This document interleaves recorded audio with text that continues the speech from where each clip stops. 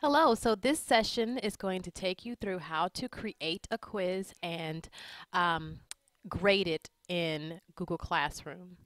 So what I've done is I've created a form and I have made sure that I've put in questions for my name so I can know who is actually completing the quiz.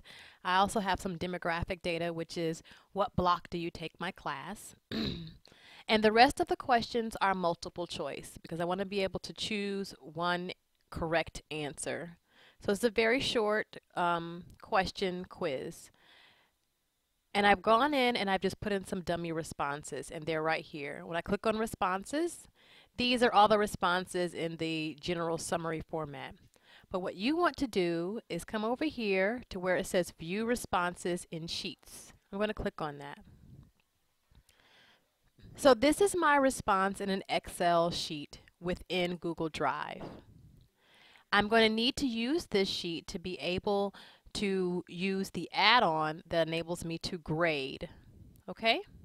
So what you are going to do once your quiz Excel sheet is loaded is come up here to add-ons.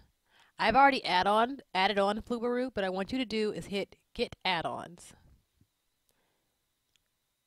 It takes you to this search add-ons feature and you're going to type in Flubaroo. It's this add-on right here. It's F-L-U-B-A-R-O-O, Flubaroo. You're going to click it and then you would add it. I've already added it, so you don't see that there. Once you've done that, you're going to click on add-ons again. You're going to click on Flubaroo and you want to grade the assignment. I'm going to regrade the assignment so that you guys can see. I'm going to hit yes. So step one is I want to select a grading option. So I'm going to make sure that these questions are just to identify the student. It gives me a drop down an option. I can skip grading for a question. All right. And the rest will be indicated as normal grading. That's what you would select for any multiple choice question. And I'm going to hit continue.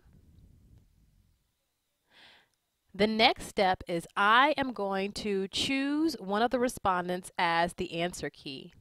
So what I've done is before I've gotten to this point, I have gone through the survey as a teacher and I put my name as teacher and I have selected all of the questions and given them correct answers. So I've gone in and done one with 100% passing rate. And I'm choosing that as my answer key. And I'm going to hit continue.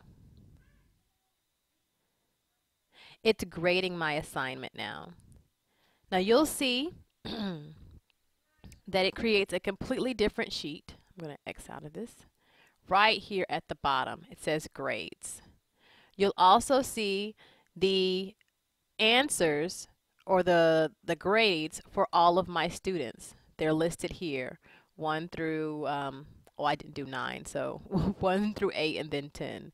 You see their percentage of the questions that they answered correctly, and those can be entered into Infinite Campus. You'll also see how many people right here answered the questions, the number of low scoring questions, and how many points were possible overall. That is simply how grades are done using Google Classroom and Google Tools and Forms.